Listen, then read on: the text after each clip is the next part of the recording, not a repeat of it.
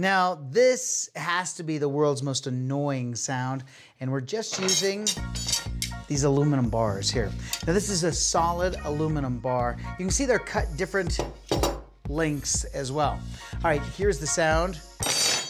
That's not the weird sound. Let's actually arrange these like this and see if there's a difference in these sounds when we play them with the spoon. Ready?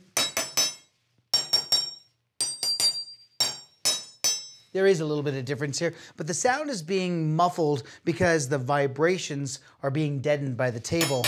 So here, let me pick it up here and hold it in the middle and listen. I like a chime, not bad. Higher. So the shorter the bar, the higher the frequency, and the higher the pitch. And now let's see what this is. Highest of all.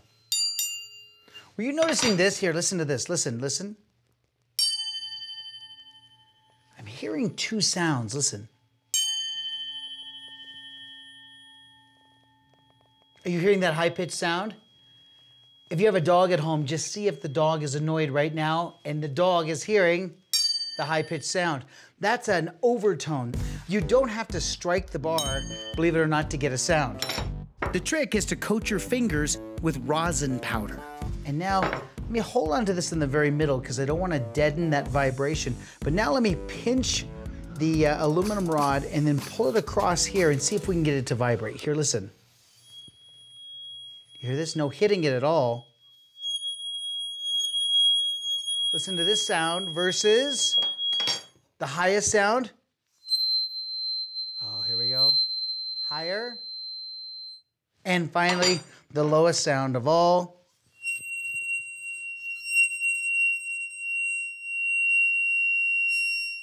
The lowest sound between the three bars is, of course, the longest bar.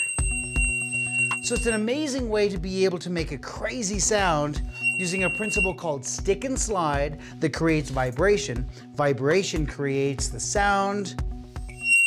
And right now, every dog in the neighborhood is coming to your house or running away.